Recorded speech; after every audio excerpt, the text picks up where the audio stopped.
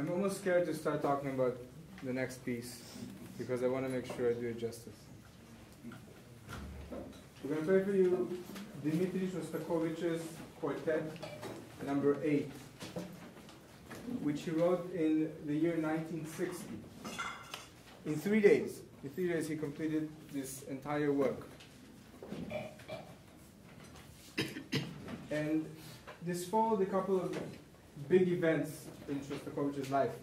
One is that he found out that he had a debilitating muscle condition that would end up taking a lot from him at the end of his life. And he reluctantly had to join the Communist Party.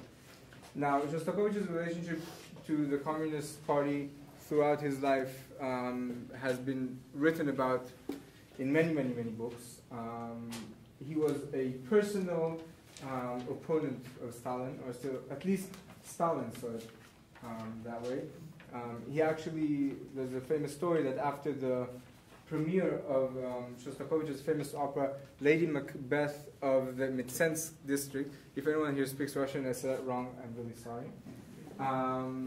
The day after, there was a review in the Russian, in the Pravda, which was the newspaper of the Communist Party, and there's an op-ed butchering that opera, which is believed to actually have been written by Stalin himself.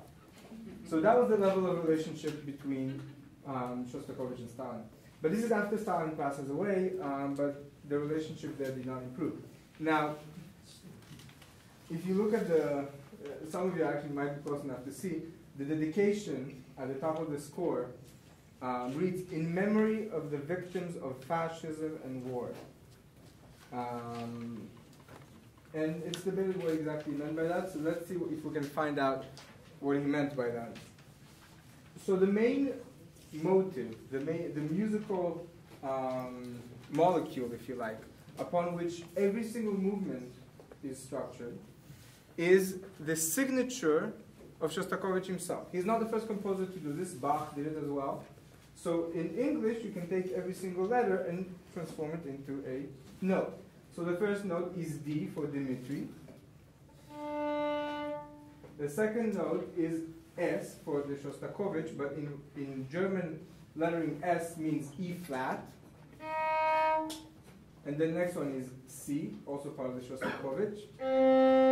And then the next one is H, which again in German is B. So,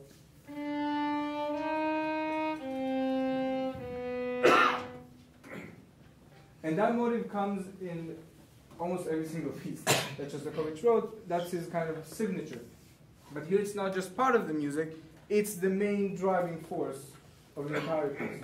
So let's see how that comes into play in very different ways throughout this piece. So this is how the piece begins. The motive is going to be taken by each of the instruments in their turn.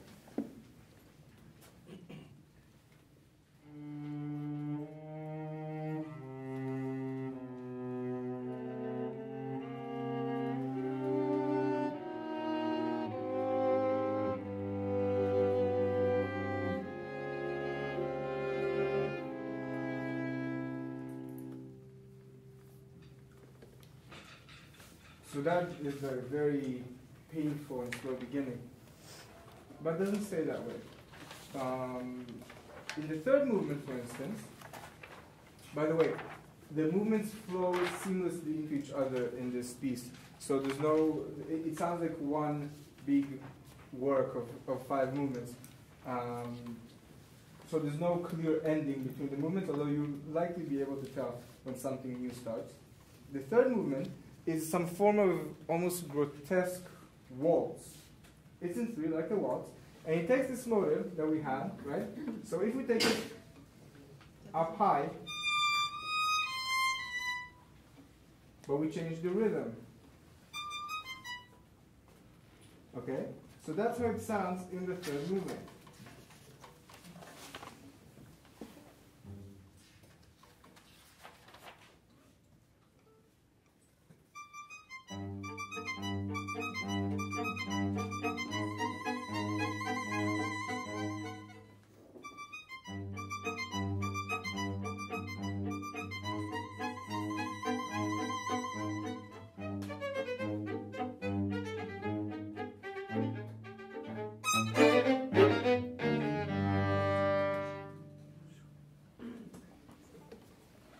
one more thing, which is very ominous in this piece, was part of Shostakovich's, again, relationship with the government and the Communist Party. And he was, at this point in his life, basically expecting them to come and get him any day.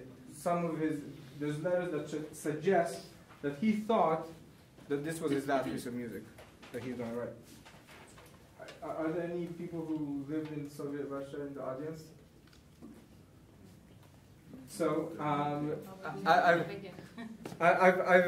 I've played this piece in the past with also people who came to Israel from Russia, and apparently there was a known thing that when the KGB would come knocking at the door, people would come with what they called these black cars. They called them the Black Crow, and they would come in the middle of the night and knock on the door 3 times, 3 loud knocks, and it sounds just about the beginning of the 4th movement, like this.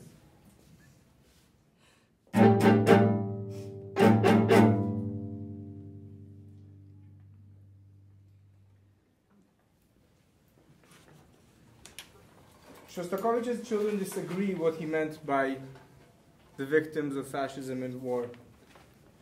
But seeing how he wrote to his friend that this is kind of a piece that he dedicated to himself, he quotes here most of his major symphonies, concertos, and operas. This was Shostakovich writing his own eulogy. So the victims of fascism and war here are Shostakovich himself.